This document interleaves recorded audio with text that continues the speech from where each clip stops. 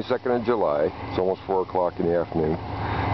And here I'm back to that wheat field where the large farm machinery is doing its work. And there's I guess a combine. I'm not sure if that's the right terminology, but it's going through the rows of cut wheat, picks it up and separates it, or cuts it and separates it. I'm not sure. I haven't really spent time watching it because I haven't had a chance to sit here. Every time I come here, they're not doing anything, but today they are.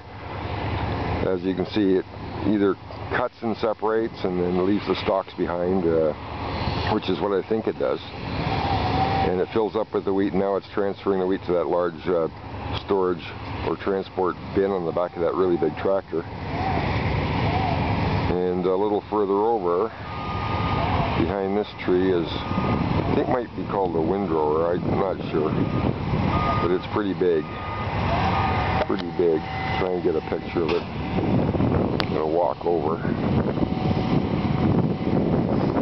Looks like all the stuff is Case IH, which is the company my dad used to work for. There we go. Yeah, they're pretty big. I mean, there are ones larger, but these are the biggest I've seen actually working in this area.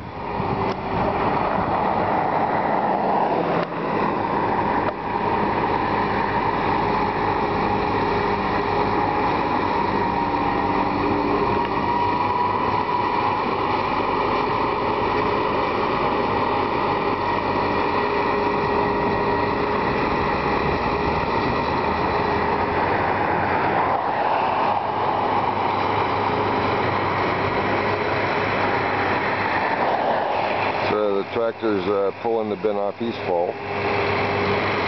And the other piece, yeah, he's cutting down the wheat, collecting the kernels and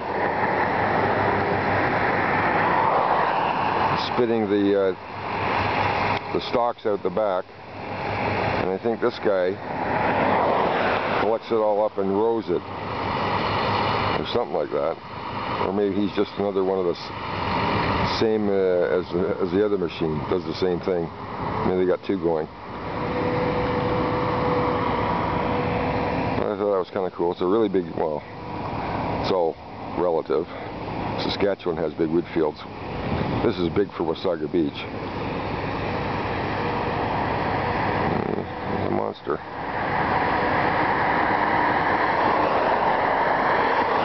I thought that was pretty cool, and I thought you'd like to see that happening. I'll share that with you.